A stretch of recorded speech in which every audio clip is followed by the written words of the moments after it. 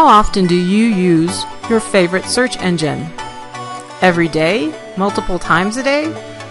We use search engines to dig out specific bits of information, and sometimes, if you're like me, you use a search engine because it is simply easier than typing out the whole URL for something.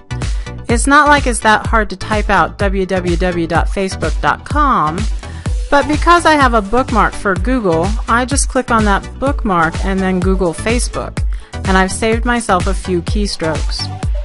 So here's the purpose of this lecture.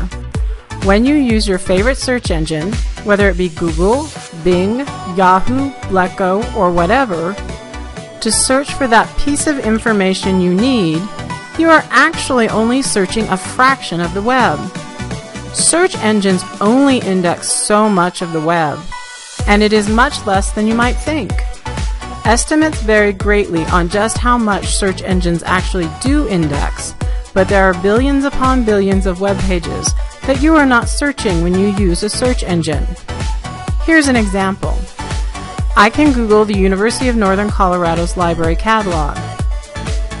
I then find the index of books that are offered by the UNC libraries. Now I can search within that index or that library's catalog for the book Surgical Emergencies in Clinical Practice, and I find the record for the book. It is an online book, so now I can just click on the access link to get the full text of the book. But what if I try to take out that middle step where I had to search the catalog? It makes sense, right? If I Google University of Northern Libraries catalog and surgical emergencies in clinical practice, I should be taken to the exact same page, right?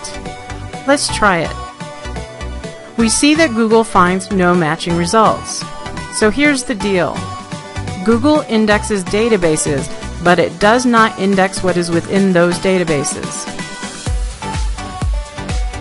There are billions of documents freely available on the web, just like the catalog record for surgical emergencies in clinical practice in the University of Northern Colorado Library's catalog, that are not indexed by search engines. So let's break down what's really out there on the web. 1. All the websites that search engines do index. This is called the Searchable Web. And 2. All the websites that search engines don't index that are still offered for free on the internet. This is called the Deep Web. The second part of the web is web for pay. I'm sure that you've all run across something in your search results that when you click on the link, it gives you a description of what you might find, but doesn't actually give you the content, unless you're willing to pay. This includes things like library databases, such as ProQuest Historical Newspapers and Gale Virtual Reference Library. You have access to these library databases because we pay the access fees for you, but once you graduate and are no longer a student at UNC, you will not have free access to these databases. The web for pay also includes association websites such as the website for ASHA, the American Speech Language Hearing Association, where some content is free, but other content you can only access if you have a membership and pay the membership fee. And commercial entities that host digital items on the web, but you have to pay to get at them. So if I really want to read Harry Potter and the Deathly Hallows on my Kindle, I have to pay Amazon first before I can start reading. The third part of the web is the concealed web. These are parts of the web that you will never see, even if you were willing to pay for it. Examples include internal documents of companies such as General Motors, classified government documents, or other people's health records.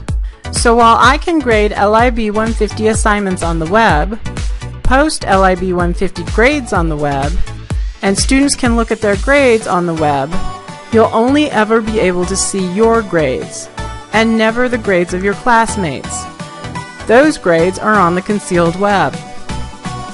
Take away from this lecture the following points. When you search with a search engine, you are only searching a minimal part of the web.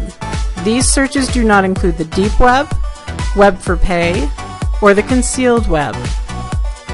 Librarians will always harp at researchers, like you, to use library databases for academic research, because search engines, even Google, do not index all of those documents in databases like the library catalog, reference databases, newspaper databases, article databases, and more.